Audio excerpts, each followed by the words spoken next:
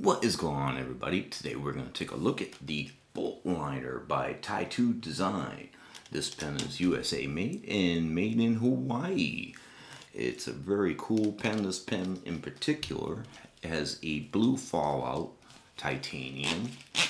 So let's just get a quick look here of what we're looking at. Let's get a very cool pen, got a very cool texturing. So there you go. Get a nice close-up of it. Got a nice slick little smooth bolt action. Some people I know have been concerned about having it open like this, but really it's not that bad. So you should be able to take this off in order to clean it. It should be fairly easy to clean. I mean, unless you're in sandy conditions, I don't really see where dirt's really going to make a difference getting too much in there. Have a nice drafting style tip, which is pretty handy overall. You really can see your real good access to your tips, unlike some other pens you like here, the Nottingham Tactical. As you can see, big difference in how the tip protrudes, and it makes a difference sometimes in certain situations. Obviously drafting is a very different situation, and you definitely want to be able to see as you're writing, and some other people do like that too. The grip here feels really good in the hand, even though it's pretty far up on the pen. I do kind of hold pretty far up on the pen myself anyway. Super light too, and that's something you'll notice. Let's get a quick little weight here. So yeah, you're 3/4 of an ounce. 23 grams, so very, very light. Not really much to it.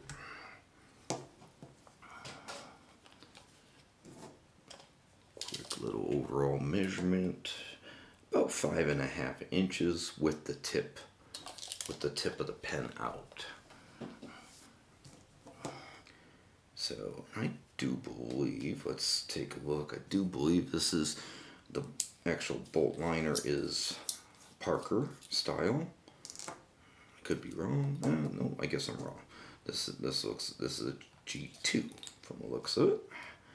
So I thought this was a Parker style. I guess not.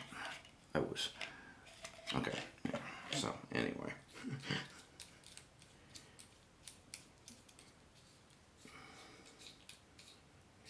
Screw that back on. So yeah, that comes very, very nicely out.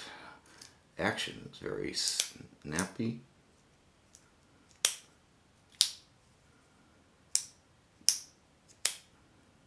So yeah, very nice. It's very light, and actually it's pretty overall too.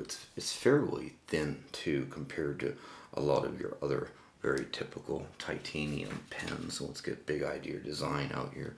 You can see how they kind of compare with Big Idea Design as far as like your overall thickness aspects. So Big Idea Design, Nottingham Tactical, Kara's Penco. Just a couple quick little comparisons here so you can kind of get a pretty good idea of what you're looking at. So this is actually the thinnest pen just amongst those. And of course the Fellhalter. So yeah, it's a very thin pen. Okay, so there you guys go. That is Ti2 Design's BoltLiner. Check it out.